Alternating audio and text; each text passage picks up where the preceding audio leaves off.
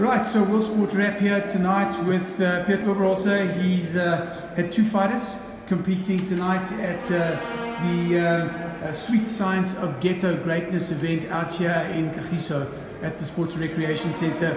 Peet, fantastic run tonight, two fights. One was a win, unfortunately, the other one a loss. Kagiso Mokupi, third round KO. Great run for him. This is his second fight, so doing very well in terms of a youngster, only 19.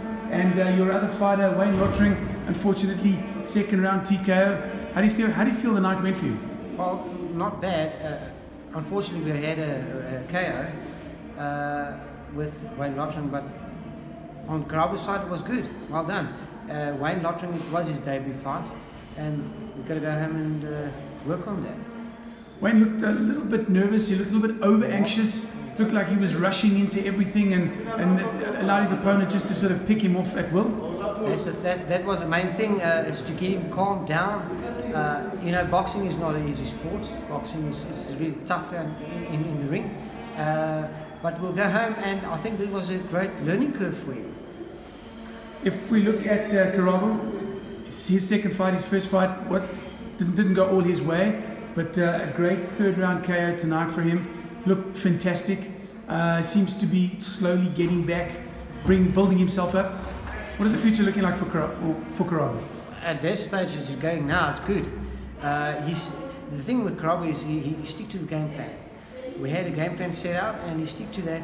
And he's a great fighter. He's always in training. That's the major thing. He's always there. He's dedicated to training. And I think that is what happened here tonight. He was fit and was ready to fight.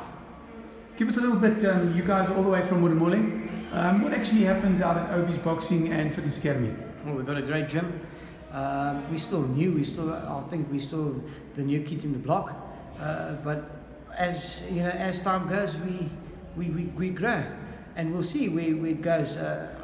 As I know boxing, I love boxing.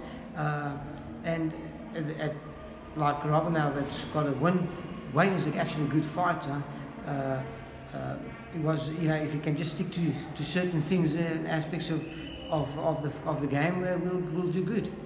Well, Peet, thanks so much for your time. Let's hope the main event is as fantastic as the rest of the fights have been tonight. I think it will be. Thank you so much. Great stuff. Have a lovely day. Thanks.